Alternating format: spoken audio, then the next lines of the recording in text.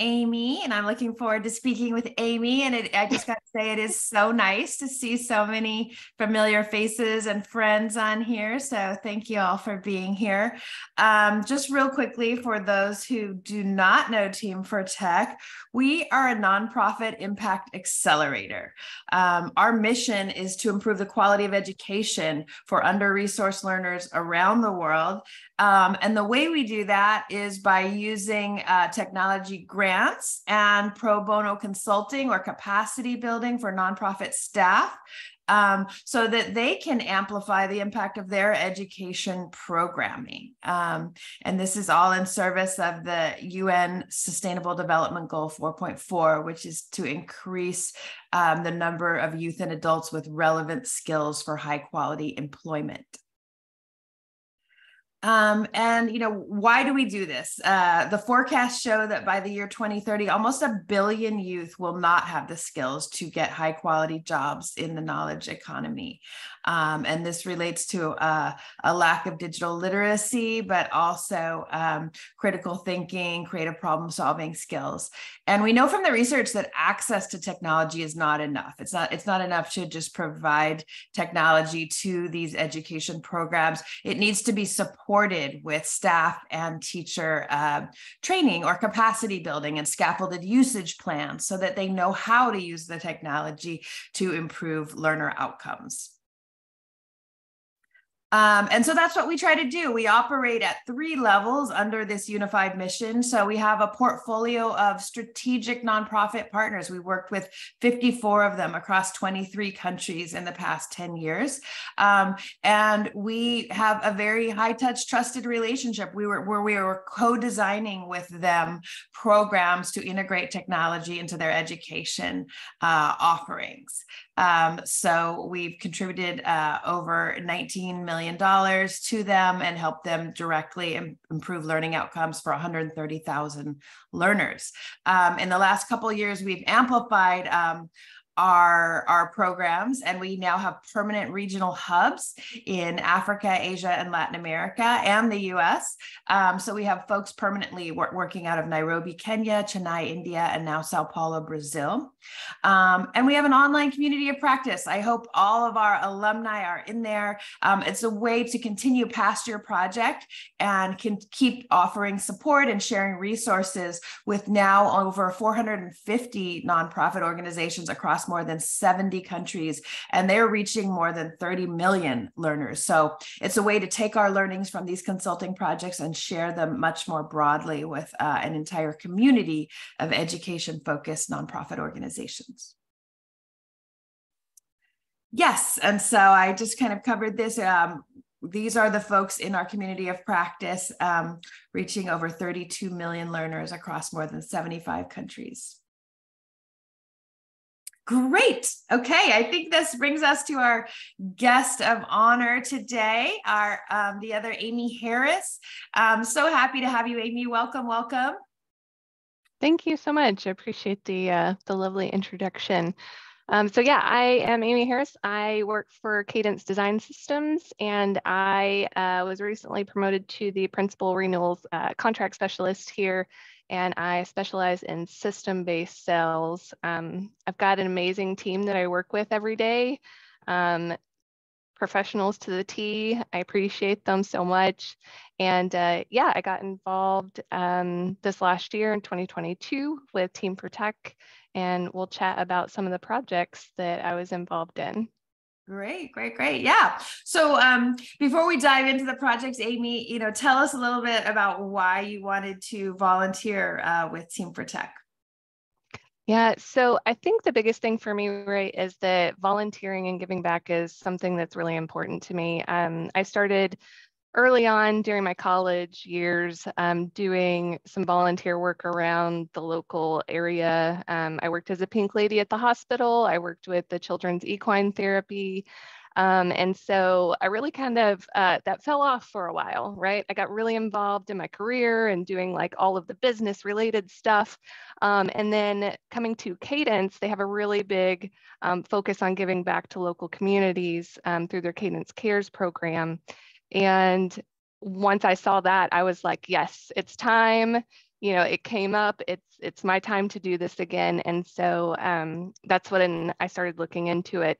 I actually have a bachelor's degree in English. I was supposed to originally teach high school English, but I kind of took a detour and ended up in technology.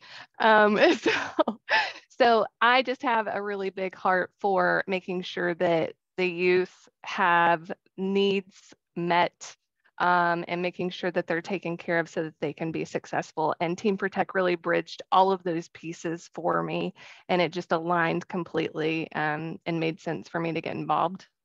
That's awesome. Awesome. And so I think S.O.U.L Foundation was your first project. Is that right? It was, yeah. S.O.U.L Foundation is based in Uganda. And we started working with them to really take a look at their current systems that they had. And my particular group, we worked with them on an e-learning and wellness platform, so that they had an LMS that they could utilize to further reach additional beneficiaries, but also to maintain in times like COVID, the ability to continue education while they weren't necessarily able to get together. And so we helped to identify what that would look like and then set that system up for them. Amazing, amazing. Yeah, we're going to get into all the details of the project. But this project was virtual, correct? Yeah, the project with S.O.U.L Foundation was all virtual, and so everything that we did was all online, and we were communicating with people across different time zones to make sure that we were all in alignment as to what next steps were. So a lot of iterations virtually, and I'll tell you the difference between virtually and virtually/in person is quite a bit different. Yeah, yeah. And then another opportunity came along as, travel resumed and there was a new call for applications for the RefuSHE project. And tell us why you wanted to, reapply and do it again. Yeah, I was actually still finishing up on the S.O.U.L Foundation project when the email came out. This was, I think, February of 2022, from Cadence Cares, and they said, "Hey, we've got a new opportunity, and this one, travel is going to open up, and we're actually going to do 8 weeks virtually, and then 2 weeks implementation in country." And I was like, yes, this is what I was looking for, right? It was so nice to have the background from the virtual only, but then to extend it and have the ability to be on site with everybody that we were going to be working with was a dream come true, right? Because everything really ramped up and started to change, and there was additional iterations even daily while we were in that 2-week time frame on site and country. So the ability to work with people one-on-one was amazing. That's so great. Awesome. And it's great to see. I know we have a couple other alumni fellows for that project. I see Louisa and Peter. I think we have a video from the project. Amy, Amy Harris, if you want to play it, and then we'll get into more of the details of your projects.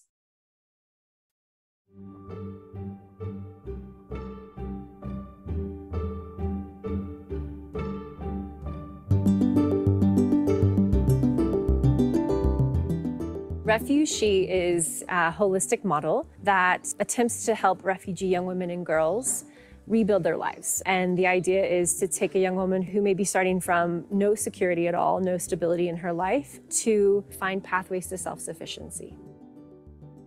We are giving the girls the wings to fly to ensure that they are able to achieve their dreams that were deferred based on the war-torn countries they came from.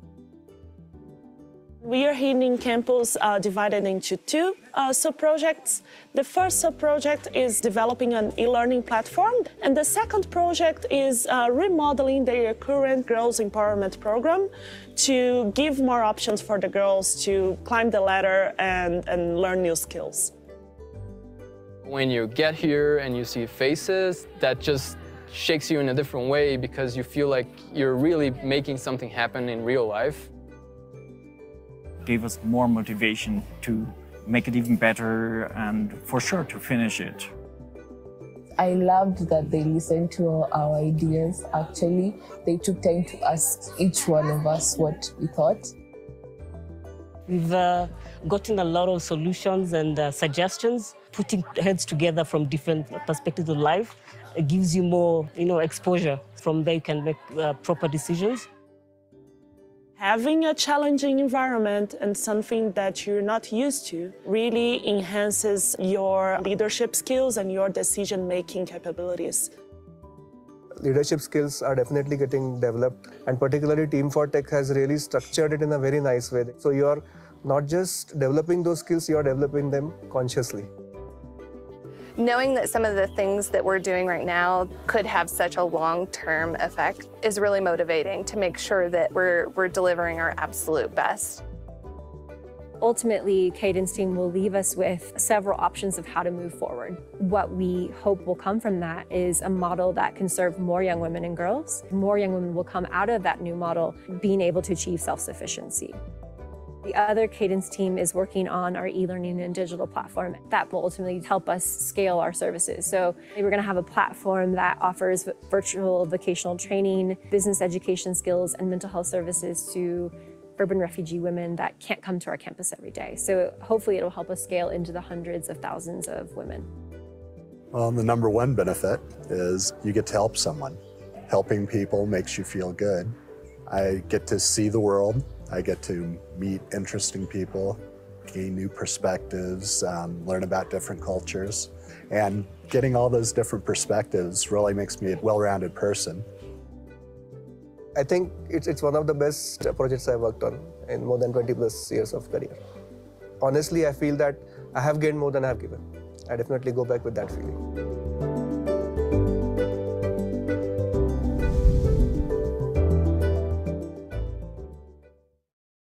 Awesome. I love that video. And it's so nice to see so many of you in there also. Shout out to those on that project. And we also have friends from other projects here too.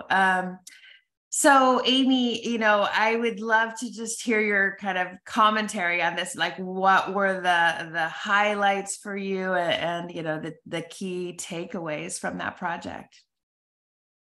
I think one of the biggest things that I saw out of it is that we really need to open our ears and listen, because when you initially take on the project, you have maybe some preconceived ideas of what the fix is going to be and what this is going to look like. And really being able to be flexible and listen to the needs, make changes whenever it's necessary, based off the feedback that you receive from the group was vital, because where we initially started as a group and saying this is, I think, what the answer is going to be to help them, we got in person during that 2-week period, and we started interviewing all the different groups. We would interview different departments. We interviewed the girls. We interviewed all the different people that are involved at RefuSHE. And as we spoke to them, things would change. There was a new piece of information that would affect another area, that would affect another area. And so there was a waterfall effect where you really had to be adaptable in what you were going to end up giving them as a solution. So I think that was the biggest thing for me. And that's applicable in everything that we do, right? So a lot of the things that you're learning through the process of working with Team for Tech apply in your everyday life as well. So there's the project at hand that's happening that you're working on, but then what you're also doing is you're gaining leadership skills, learning adaptability. There's a lot more that goes into Team for Tech rather than just the project at hand. So I think that's important too. So if someone's interested in this from the perspective of volunteering for the warm and fuzzies that make our hearts happy, that's first and foremost the number one reason why you should be getting involved. But the secondary, right, is how does it help me hone my own skills? And what does that look like when I take it to my job, when I take it to my personal life and my career? So that was really big for me. Yeah, I love that you mentioned that. So, for those who haven't volunteered with us, we have a whole leadership development curriculum that we implement in the virtual lead up to the project, and then in reflections on site each day, at the implementation. So, Amy, could you comment a bit more on, your experience of that curriculum and any of the activities or readings that you thought were interesting? And then, I love hearing how you also have been able to apply it on your job back at Cadence. Absolutely. Yeah. So there's weekly meetings during the virtual portion of it. And there is a curriculum in place, like Julie mentioned, where we're focusing on, I think there are 5 different ones, and I may have to really think about this. So give me a second. There's a growth mindset, and working against ambiguity. There was focusing on the customer and keeping them the central aspect, looking at things from a DEI perspective, and then the communication that you have both with the customer and internally with your group. Yeah. And yeah, I tried to remember everything, so I hope I caught all of them. You did. But then, you have these weekly meetings, and we're focusing on all of these different pieces. There was one that I took down it was called Danger of a Single Story. And that just really focused in on the idea that if you're working from the idea of just a single story, it's going to prevent you from seeing and then being able to work with a more nuanced view of the situation. And so really understanding that there's multiple sides to any story, any situation that you're going to be working on. And when you look at it from the lens of a single story, you are potentially creating stereotypes. You're looking at it from a stereotypical kind of way, and that's not necessarily going to be a true aspect of it. And it's an incomplete story. So if you're looking at it from that side, you're not seeing the whole piece, and you're not going to be able to cover and manage and produce results that are going to be long-term successful. Yeah. And I love kind of how that relates to where you started, saying that when you got on the ground in Kenya and you were doing, user interviews, you were realizing that your assumptions were constantly being challenged and you were changing all the time. I'm curious, have there been moments back on your day job where, that skill or others have come into play? Absolutely. I am a fixer by nature. I want to get to the end results, and I want it to be as quick as possible. And that's something that really over the two programs that I worked with Team for Tech, I had to really take a step back from that. And instead of rushing to the end goal, really focus on the journey and adding to the storyline as I went, so that my group and we could end up at the actual end goal that was going to be helpful to the person that we were working with, excuse me. Yeah. No, that's great. Well, I definitely want to open it up. If there are any other questions, you can put them in the chat or feel free to unmute and share. We have so many folks on here who have also gone through the journey. So it's great to see you all. But I guess, I would just say, Amy, I would also love to hear how you feel this experience, challenged or stretched you and your team. If there were moments that you guys, really had to stretch your skills, and how you guys overcame those challenges. Yeah, I would actually love to invite Louisa and Peter to speak as well to their experiences. They were actually part of the team that I was working with for RefuSHE. So they've got some really great perspective as well. And I'd love to open up the floor for them to be able to communicate about their experience as well. Great. Love it. Who goes first, Peter? Go for it, Louisa. You're okay. He tagged you. Yes. So yeah, thanks everyone. I would like to just add to what Amy said, because I've also had the same vision that the skills that we learned during the project highly contributed to my work back at Cadence.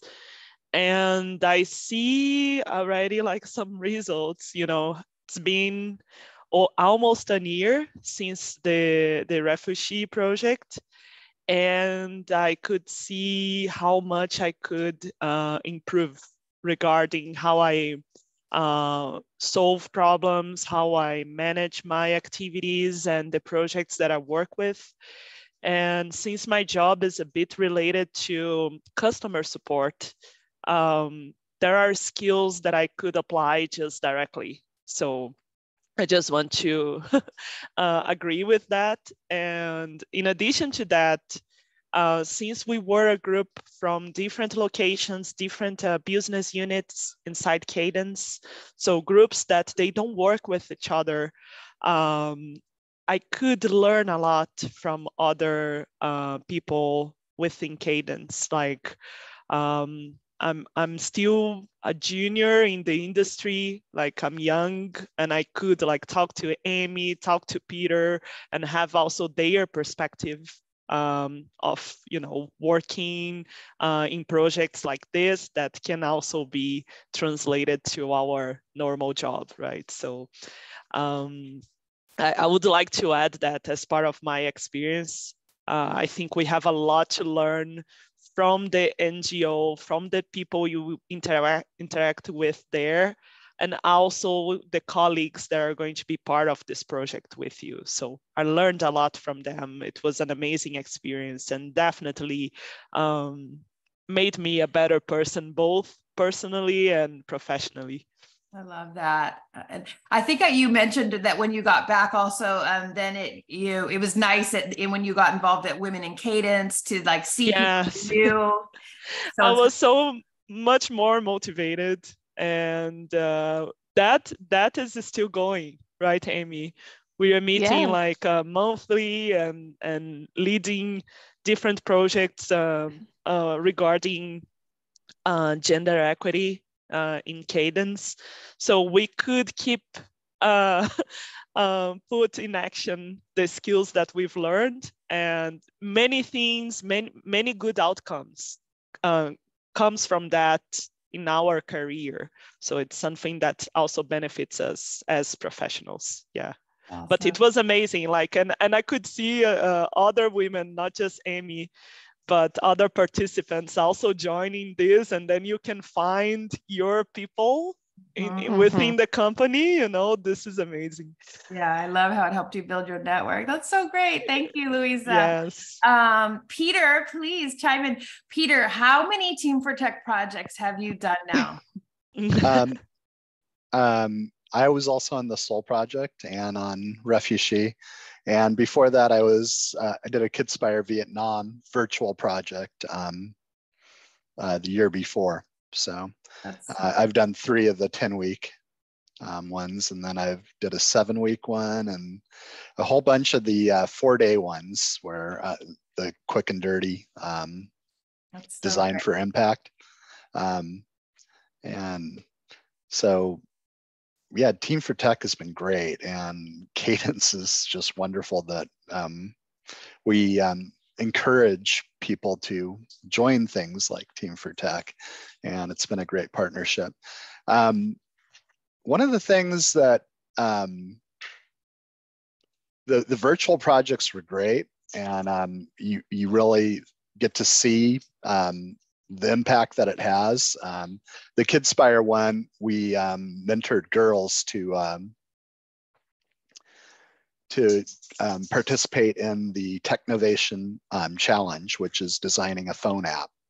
And the team that Tram and Andrew and I mentored ended up reaching the finals. So that was really uplifting.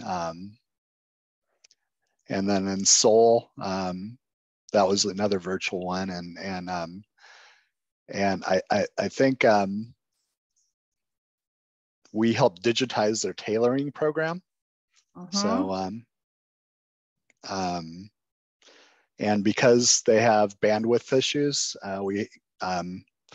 video wasn't an opportunity, so we tried to do things with pictures as much as we could. Amazing. With words and pictures. Yeah.